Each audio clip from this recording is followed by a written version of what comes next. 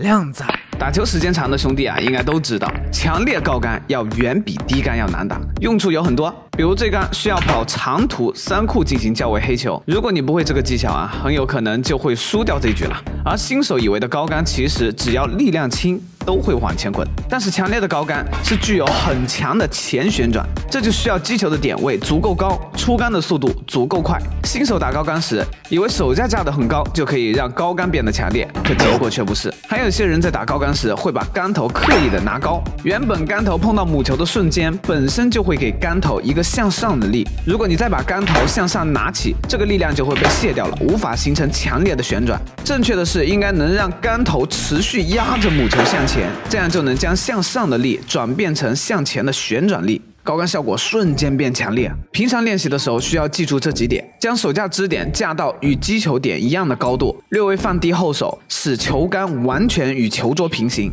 在出杆时，记住一定要将大臂向上提一小段后，小臂再开始加速，这样出杆才能足够平顺的把击球点位给它打扎实了。在打母球之前呢，一定要先进行空杆训练，找好球杆穿透出去的最终位置，就是这里。每次出杆要感受一种杆头向下点的感觉，每5次空杆练习就可以打1次白球了。反复训练后，你的高杆就一定会变得非常强烈。下扣。